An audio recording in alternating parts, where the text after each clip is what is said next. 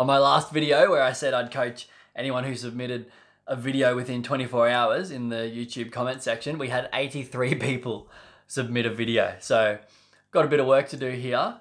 Not all 83 of them made the 24-hour time period, but we've certainly got quite a few to slam through.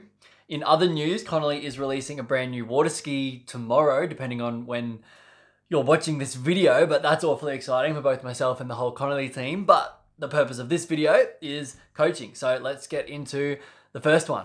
First up is Fred from Sweden. Not sure if Fred is a Swedish name, but we'll let that slide. So Fred sent me quite a lot of footage. I've got sort of 4 minutes of skiing here. And Fred, when you watch your footage back, what I want you to notice is that your good turns are the turns where you go through, you do your edge change, and you actually get a little bit of lean to the inside prior to letting go of the handle. We don't need much, but that's definitely the difference between your good turns and your bad turns.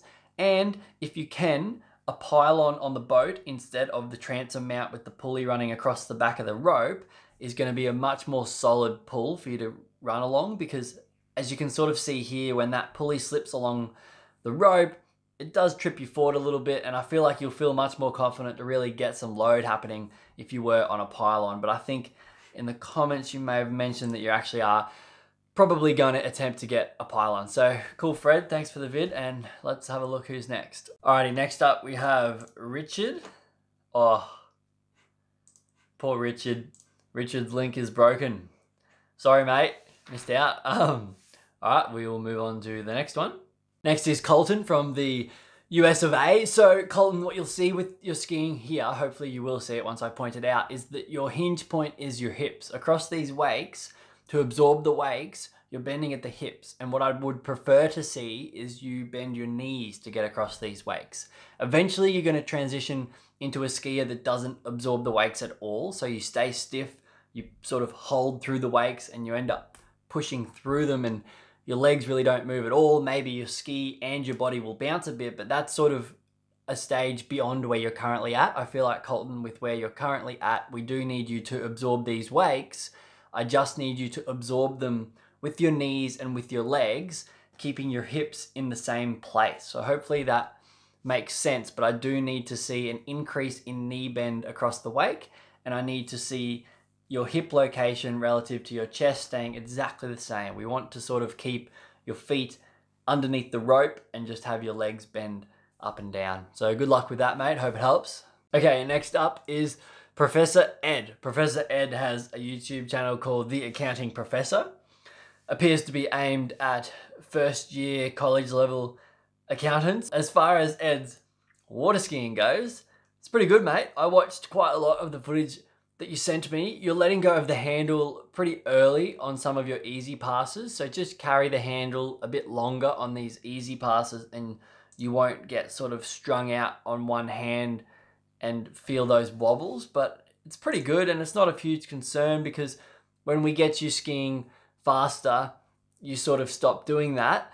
Now on this 15 off pass at 34 miles per hour, it's pretty good, mate. You're just loading in a sort of pattern that's more conducive to a much shorter line, and you're making it a little more difficult than what it needs to be. You're really using the first wake to do your edge change. You're on the inside edge as a result of hitting the first wake, beginning your edge change, and you're really landing on that inside edge, whereas your rope on 15 off is long enough that you can actually cut through both wakes, through the second wake, and just continue to head out towards the bank, that is. What's happening here is by the time you get to the second wake, even though you've loaded really well and you've really got a lot of trajectory going across the lake, you sort of hit that first wake and all of a sudden point straight at the buoy, relatively speaking. And that just makes you a little narrow, and it sort of sets you up for a huge turn, which you're quite good at doing. Like, you're getting turns done here, which I would argue of the level of someone that would generally be running maybe a 14, which is 28 off, or at the very least a 16 meter pass, which is a 22 off. But I see that we're sort of just seeing 15 offs from you. So I feel like it's a result of you getting to the first wake, standing up and pointing straight at the buoy. Get to that first wake and dig in. Stay down, keep the load. Don't let the boat pull you up. Load for longer, load harder. I want peak load at the center line, and I want you to carry that off the second wake and then let your ski roll through the edge change, and you should be much wider, okay? And that will let you do a big, longer, slower turn. It will make completing the turns much easier. And I think if we get you running that type of a swing arc, it'll be far more conducive to seeing you shorten the rope and not have anything go wrong. So good luck with that, Professor Ed. Hope it helps. Next is Hendrik, also from Sweden. So Hendrik, mate, your skiing is very nice. You're clearly capable of quite a lot of buoys.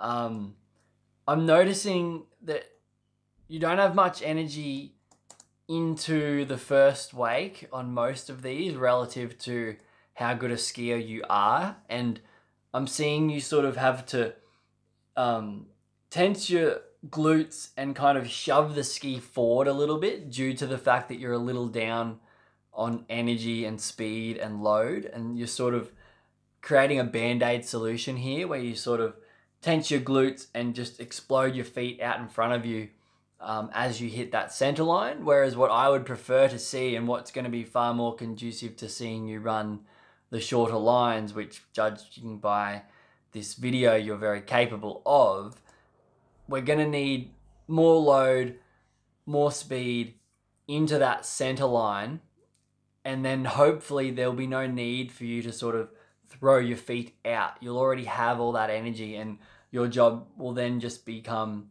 to maintain that through the handle as you roll into your edge change. So I just need a bit more load, a bit more speed into the center line. I really want to see peak load, peak speed at that center line, and I don't want to see you have to throw your feet out, but it's pretty good skiing, mate. It's nice to watch. Alrighty, last one for today. This is Eric from Utah. So Eric, mate, good skiing, especially considering that there's no buoys here. Quite impressive. I think you're playing with weight distribution a little bit too much. I know elite level skiers step to the front on their offside to give a quick rotation, and they sort of push on the back to slide the tail on their onside. But I feel like with where you're at right now, the fact that you're playing with that weight distribution, not only across the wakes, but through both turns, meaning on and offside, I just think it's causing the ski to porpoise and react a little bit too much. I think for your skiing, we'll be far better off if we can just get you to have even weight on both feet, both across the wakes and through both turns, on and offside. It will mean that your turns need to be a bit more of a rotation, a bit less of a push or a step, but that's okay. And I just think if we can stop the ski porpoising, I've seen in this video quite a few instances where you can actually load quite hard, and that's what I want. I really do want you to load hard and keep loading hard, but what's happening in the video is when you do load hard, things go wrong. If we keep even weight on both feet, I think you'll find everything starts to settle down, and you'll be able to then step up the amount of load you're carrying across the wakes and hold it through the wakes. So good luck with that, Eric. Hope it helps, mate. Eric was meant to be the last one, but I have found a Connelly skier here in the comments. So as always, I'm going to be nice and biased and let Dennis skip the queue. So Dennis, mate, I think if we get you cutting out, Dennis is on 13 meters here, so it's quite a difficult pass. If we get you cutting out with softer knees, just a bit more bend in those knees as you go to cut out for the gates, when you get up into your glide, things will settle down a lot quicker. You're sort of rocking around both forward, back, and to the side. And I think if we get you cutting out with the softer knees, it'll take care of most of that, and you'll be ready to turn in the moment you stand into your glide. So that's just going to help us settle you down. You've turned in pretty well. Your approach to one, you've actually got a bit of space into one, but by the time you turn one, it's not looking like you're going to get six. You sort of get stood up a bit at the back of one. I know that's never intentional, but I do just want a bit more pre-turn, and I know that's tricky on a 13-meter pass, but it is required to run it. You're sort of reaching in a frozen position and waiting till you clear the buoy and then beginning your rotation. On these short lines, you have to get the front in and begin a bit of slide and a bit of rotation prior to getting to the ball. You can't just freeze, travel past it, and then drop your rotation. You've got to start rotating before you get there. And the good thing about that on the short lines is you're going fast enough where the initial part of that rotation doesn't bring you to the inside. It still lets you gain a bit of width because you're actually increasing the amount of surface area in the water as you dip the front in and begin that rotation. So I just need a bit more pre-turn from you, Dennis. And I think we're gonna maybe risk going inside the buoy a little bit. Maybe you'll have to adjust what you're doing across the wakes in order to achieve it. But if you really do just focus on getting a bit of rotation prior to getting to the ball and really just finishing that snap at the exit of the ball instead of having to travel past it and then beginning it, I really think that'll be the key to getting you through these 13s. You look pretty capable of it, especially considering what we saw through the initial start of that gate. So good luck, mate. Hope it helps, and send me another video if you like.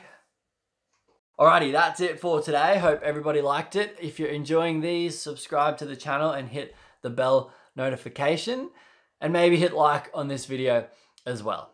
I'm told that will help the YouTube algorithm show this to every single water skier that types in water ski on YouTube. Thanks, crew, and catch us later. Stay tuned for tomorrow, I think, maybe later this week, when we release all with regards to Connelly's brand new water ski. We've put a lot into this, so hope everybody is interested enough to go and try it.